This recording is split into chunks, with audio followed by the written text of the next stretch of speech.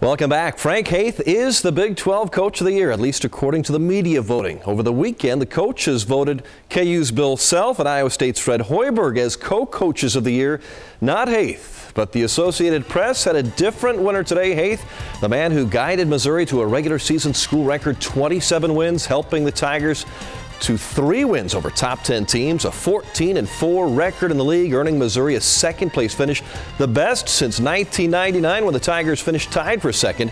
Haith said he was humbled by the honor, but gave the credit to his team.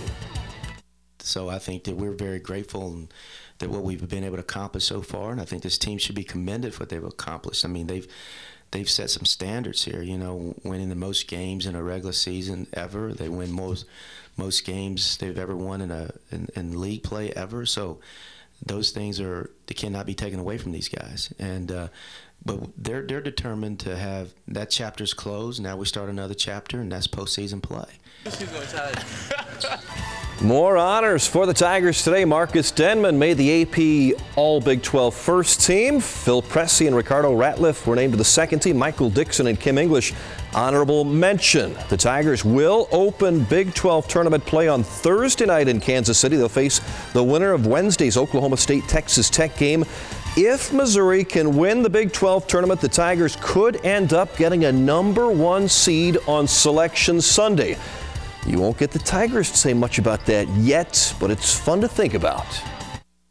I mean, in the big room of things, it doesn't really matter because, like I said, you have to play the games that you play when you're in the NCAA tournament. But I think it'd be good for the fans, and I think that if we won these 3 games, we'd be definitely deserving of it. It would be great to get a #1 seed. It would be really nice to play in St. Louis, but that's so far out of our control and out of our reach. It would be asinine to even look at that.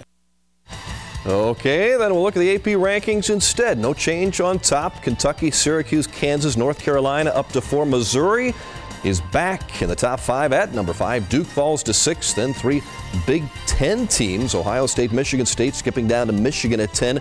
Baylor falls to 12. Iowa State enters at 25. There's a good chance Mizzou will see the Cyclones in the Big 12 semifinals on Friday night. First of 2 Conference League championship nights at Columbia College. Ladies first, Columbia College. The Cougars playing rival William Woods for the AMC title. Tied at 31 at half. Owls from William Woods take the lead late. Blake French from 3. Columbia's Julie Teeple from Versailles had 18 points. A late free throw to keep it a 3-point game. 13 seconds left. William Woods icing it. Going long on the inbounds, Sharon Andrews had 20. No bigger bucket than that one. William Woods celebrates a 72-67 win over Columbia. The Owls earn an automatic berth to the NAIA National Tournament. Columbia men will host Hannibal LaGrange tomorrow night in another conference championship game. Cardinals losing to Miami on opening day of exhibition baseball for the Redbirds. Royals beat the Rangers 7-6. Back to basketball for our high school play of the week, brought to you by Central Methodist University. From last week's district tournament play in Sturgeon, Douglas Bulldog James Hughes steals breakaway jam. Our Central Methodist play of the week. And we'll have Class 1 sectional games tomorrow night in Sedalia. Chamois and St. Elizabeth play there. Also, the Otterville boys and girls also still alive in Class 1. Okay, good. Put on a lot of miles here when we hit this we level will. of play. That's right.